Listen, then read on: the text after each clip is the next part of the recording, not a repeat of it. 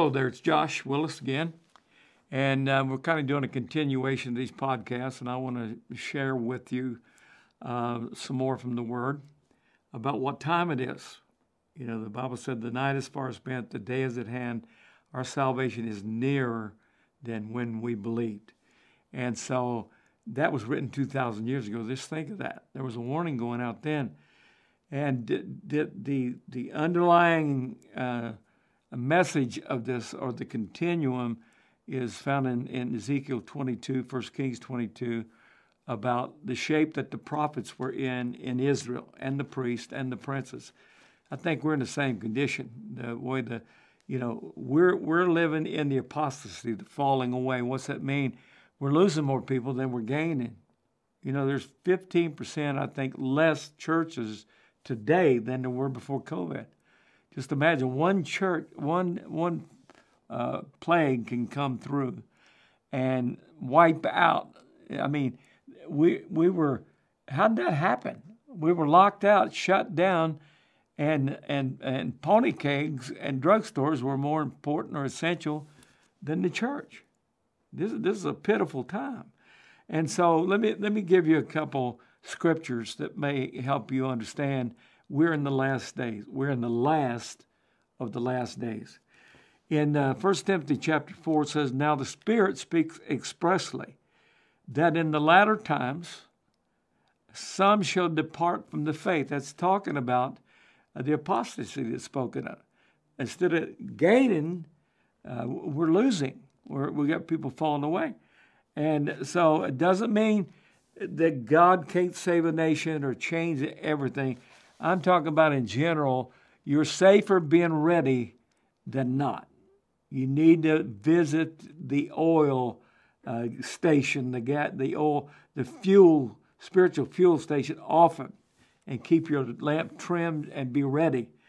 There's a famous general, MacArthur, in the Philippines. The Japanese drove him out of Corregidor and his troops. And when he left that group of Filipinos there, he said these words, "I shall return." And of course he did. As they moved back in to conquer Japan, the Philippines and that, he did return.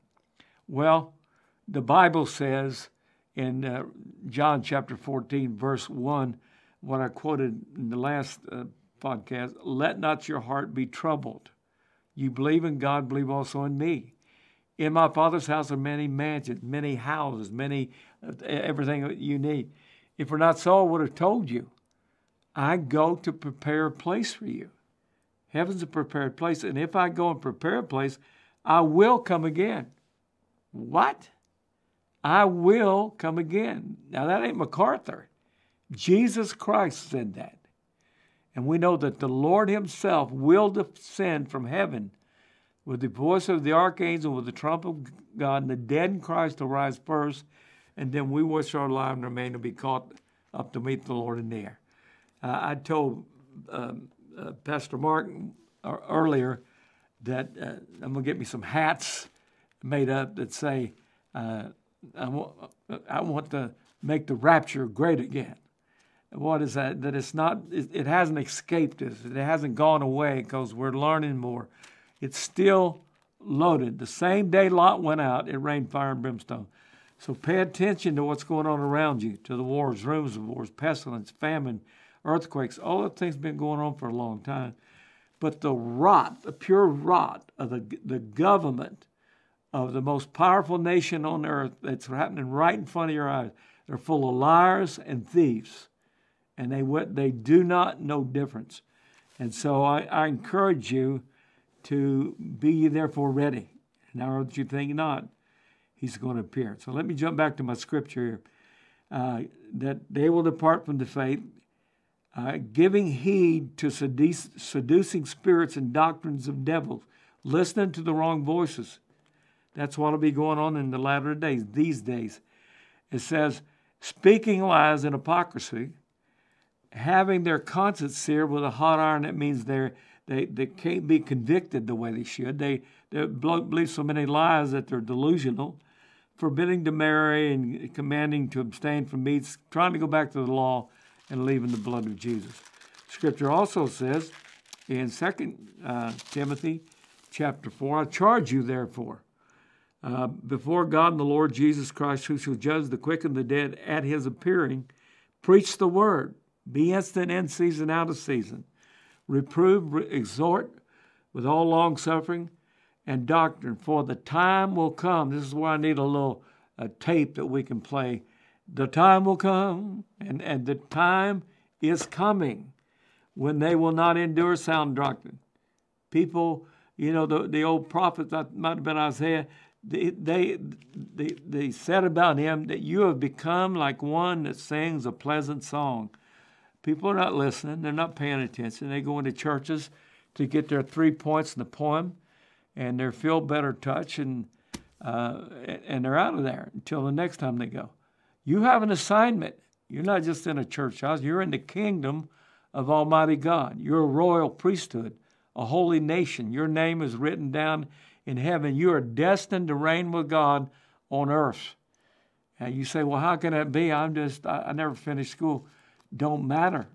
If God could make seed for Abraham out of rocks, he can use mud for brains. It don't make no difference if you'll surrender to him and do it with all your heart.